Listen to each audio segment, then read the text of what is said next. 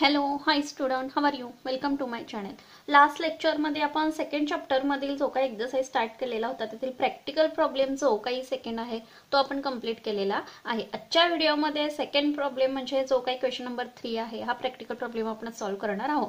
हा accounting equation वरती त्यांनी विचारलेला आहे. पण त्याही आधी अजूनही जर तुम्ही माझ्या चॅनलला सबस्क्राइब केलं नसेल तर चॅनलला अगोदर सबस्क्राइब करा. व्हिडिओ आवडला तर नक्की लाईक करा आणि जास्तीत जास्त विद्यार्थ्यांपर्यंत व्हिडिओ शेअर करा. So let's start. Give the accounting equation for the following transaction. ज्या काही खाली ट्रान्झॅक्शन दिलेले आहे त्या ट्रान्झॅक्शन नुसार अकाउंटिंग इक्वेशन नुसार तुम्हाला क्वेश्चन काय करायचे सॉल्व्ह करण्यासाठी सांगितलेला आहे. विद्यार्थ्यांनी प्रथम फॉर्मॅट प्रिपेअर करून घ्यायचा आहे. बघा कशा पद्धतीने आपण कॉलम्स प्रिपेअर करून घेतोय. First column serial number transaction साठी जरा मोठा कॉलम तुम्ही तयार करून घ्यायचा आहे.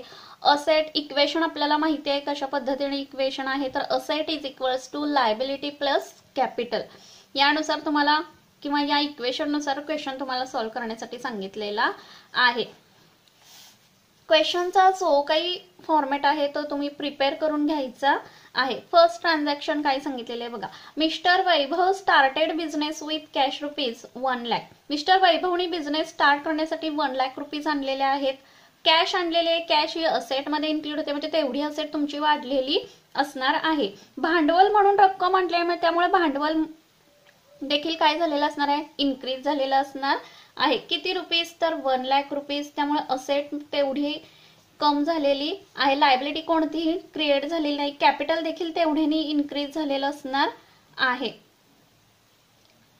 बॅलन्स लक्षात घ्या. ट्रान्झॅक्शन नोंदवून घेतल्यानंतर जेवढा काय बॅलन्स राहणार आहे तो इक्वल राहिला पाहिजे. म्हणजे asset is equals to liability plus capital या दोन्हीचा बॅलन्स सेम येणं गरजेचं आहे.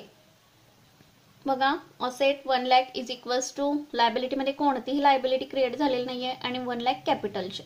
त्यानंतर next transaction purchased goods on credit from Rita stores ₹9,000. काय सांगितलेलं आहे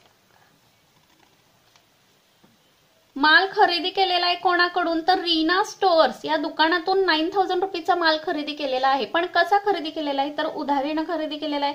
कोणत्या प्रकारचा माल खरेदी केलाय सांगितलंय का नाही. फक्त माल खरेदी केलेला आहे. किती रुपीचा तर ₹9,000 माल खरेदी केलेला आहे. रीना स्टोअर्स या दुकानातून माल खरेदी केलाय. माल खरेदी केलाय म्हणजे माल आपल्याकडे आलेला आहे. ₹9,000ची असेट तुमच्याकडे आलेली आहे म्हणजे इन्क्रीज झालेली आहे असेट. जर रोखीचा व्यवहार झाला असता तर 9,000 प्लस झाले असते आणि लगेच 9,000 आपण पेड केलेले असणार होते.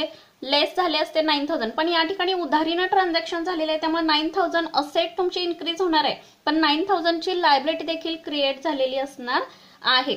बघा लक्षात घ्या 9,000 चा माल खरेदी केलेला आहे तेवढी असेट तुमच्याकडे आलेली आहे. त्यामुळे बॅलन्स तुमच्याकडे किती राहणार आहे 1,09,000.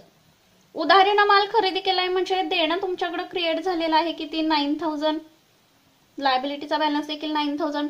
भांडवलामध्ये कोणताही चेंजेस झालेला नाही आहे तेवढा बॅलन्स तुमचा 1 लाख राहणार आहे. बघा इक्वेशन नुसार बॅलन्स दोन्हीचा काय झालेला आहे सेम आलेला आहे. 1 lakh plus 9,000 is equals to असेटचा किती आहे 1,09,000. Next transaction purchased laptop for office use ₹10,000. ऑफिसच्या कामासाठी ₹10,000चा लॅपटॉप काय केलेला आहे खरेदी केलेला आहे. असेट तुमच्याकडे आलेली आहे. रोखीनं खरेदी केलेला असणार आहे त्यामुळे लगेच 10,000 तुमच्याकडून गेलेले असणार आहेत. प्रथम असेट आपल्याकडे आलेले आहे. लॅपटॉप आपल्याकडे आलेला आहे किती तर ₹10,000. इन कॅश खरेदी केलेला आहे कशासाठी तर ऑफिसच्या कामासाठी त्यामुळे लगेच ₹10,000 तुमच्याकडून गेलेले असणार आहेत.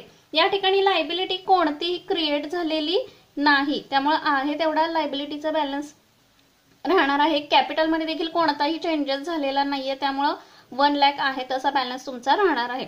आता असेटच्या कॉलम मध्ये बघा 1,09,000 प्लस 10,000 किती झाले तर 1,19,000 झाले मायनस 10,000 म्हणजे शेवटी बॅलन्स तुमचा किती राहणार आहे तर 1,09,000. बघा इक्वेशन नुसार asset is equals to liability plus capital दोन्हीचा बॅलन्स सेम आलेला आहे. Next transaction sold goods to Reena on credit ₹12,000. रीनाला उधारीनं माल विकलेला आहे ₹12,000. उधारीनं माल विकलेला आहे म्हणजे माल तुमच्याकडून गेलेला आहे. काय झालेला आहे, उधारीनं माल विकलेला आहे. कुणाला माल विकलेला आहे, तर रीनाला माल विकलेला आहे. पैसे तुमच्याकडे येणार आहेत. उधारीनं जरी माल विकलेला असला तरी 12,000 रुपीज तुमच्याकडे भविष्यामध्ये कधीतरी येणार आहेत. माल तुमच्याकडून गेलेला आहे. प्रथम ट्रान्झॅक्शन तुमची करून घ्यावी लागणार आहे. असेट मध्ये बघा 12,000 तुमच्याकडे गेलेले आहेत. लायबिलिटी कोणती क्रिएट झालेली नाही, त्यामुळे लायबिलिटीचा आहे तसा बॅलन्स तुमच्याकडे राहणार आहे. भांडवलामध्ये कोणताही चेंजेस होणार नाही, त्यामुळे भांडवलाचा देखील म्हणजे कॅपिटलचा बॅलन्स देखील आहे तेवढा राहणार आहे. आता माल विकलेला आहे ही इन्कमची गोष्ट आहे. माल तुमच्याकडून गेला किती रुपयाचा, तर 12,000 रुपीजचा गेलेला आहे. पण 12,000 उधारीनं जरी विकले असले तर 12,000 तुमच्याकडे येणार आहे. इन्कम हा तुमचा असणार आहे. त्यामुळे 1,09,000 मायनस 12,000 आणि नंतर प्लस किती होणार आहे, तर 12,000 कॅश तुमच्याकडे तेवढीच येणार आहे. त्यामुळे शेवटी बॅलन्स तुमचा 1,09,000च राहणार आहे. Next transaction, received interest ₹2,500. व्याजाची रक्कम प्राप्त झालेली आहे. किती, 2,500 रुपये मिळालेले आहेत. रक्कम मिळाली, कॅश इन्व्हाइट झालेली आहे, कॅश कम झालेली आहे, म्हणजे असेट तेवढी तुमची वाढलेली असणार आहे. प्लस 2,500 व्याज मिळाले म्हणजे भांडवलामध्ये तेवढ्या रकमेने तुमची वाढ होणार आहे. त्यामुळे प्लस 2,500 भांडवल देखील तेवढ्याने वाढणार आहे. त्यामुळे कॅपिटलचा बॅलन्स 1,02,500 एवढा बॅलन्स राहील.